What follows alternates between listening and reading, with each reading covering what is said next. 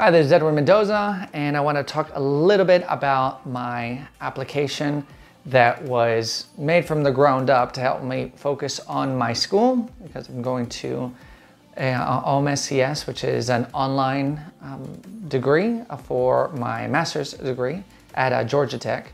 It was a great program, but it's very difficult. So staying on track with school as well as my own businesses on the side has been very, very difficult for me to keep everything together.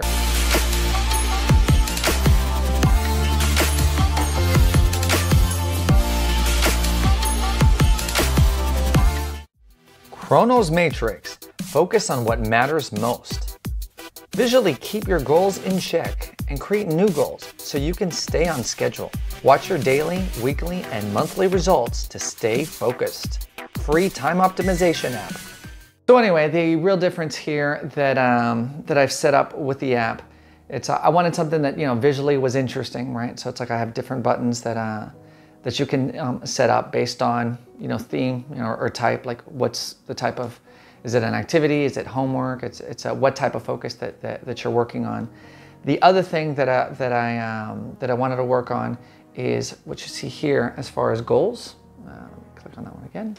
Where it has goals and different types of focus. It's having that long-term goal was very important, because if you just set a timer and you're just thinking, oh, I need to work on this particular item, I mean, that's useful, obviously, but not knowing where you're going to be at long-term is, I mean, so detrimental to accomplishing your goals. So my whole point, and then with the actual results that you can see from your weekly and then monthly, having a different type of graph, that is also a really, really big difference as far as knowing where is it that you're at today versus your goals, right? So it's like if you have, if you've done a certain percentage that particular day or that week or that month, you're heading to where you want to go, right? So setting up on the when you're creating it, you want to definitely set up where you want to be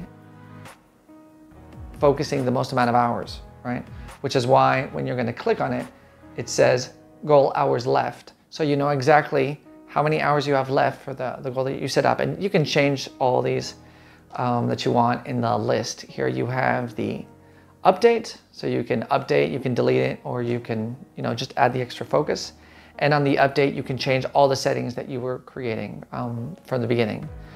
The reason why I set up all these different modules, but with you can have the same categories, is so then on your results, you understand why, in certain areas, you've worked on the same kind of material. So I think that's also extremely helpful. So if you're working on mathematics, part of it you're going to be doing homework, part of it's you're going to be doing theory, but all of that time was focusing on mathematics. So you have your long-term goal.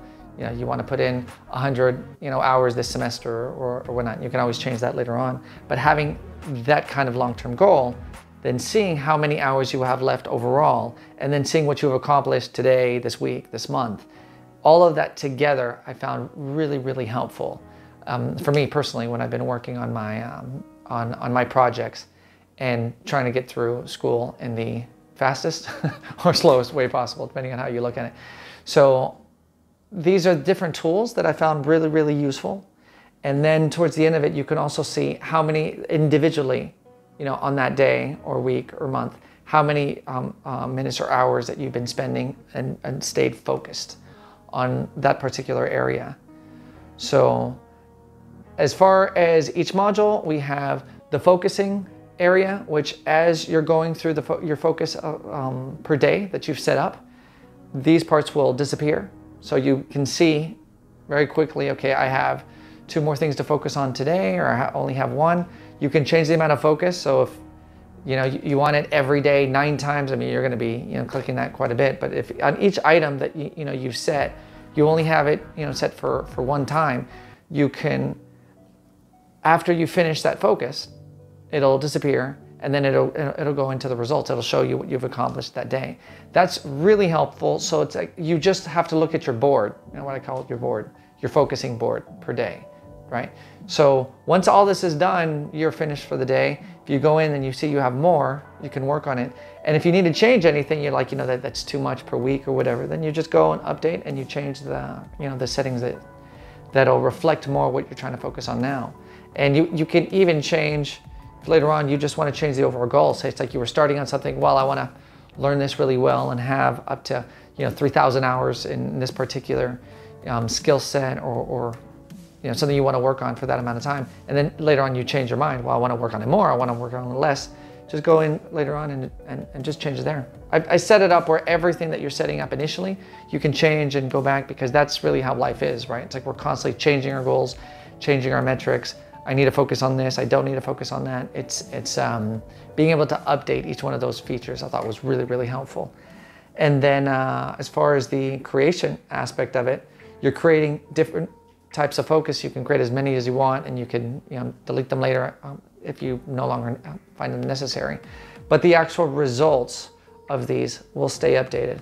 And as you're doing these focuses, it's going to help you with your long-term goals. And because that was the goal for me, really, when I set this, was what would be a good way to keep you on track with what you're doing, but in a more visual manner, right? Because if you're looking at a calendar, you're seeing the numbers, and then you just see text.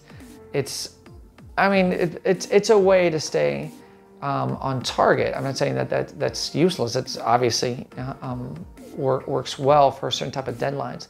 But things that I have like every day, things that I need to do, these like continual things. Like I've tried using that with calendars, and after 2 or 3 daily items that I've set up, I just find it very confusing. Where it's like with these kind of timers, since I'm coloring them differently, they have a different look. I can just see them and just okay, yeah, this is for statistics. This is my time that I have to spend on math or language acquisition, whatever it is that you're working on.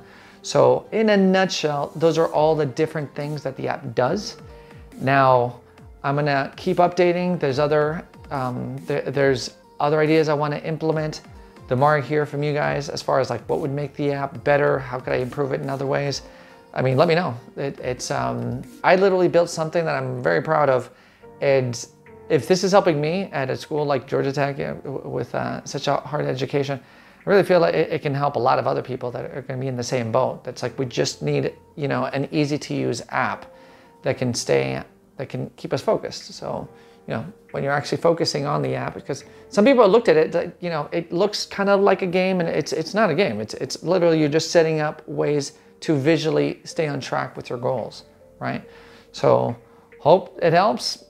Even if it doesn't, it's like I've had a great time building this app, and since it helped me, I'm just hoping it helps other people to accomplish their goals as well. All right, if you guys have any comments, let me know, and well, hope you use the app and you find it useful.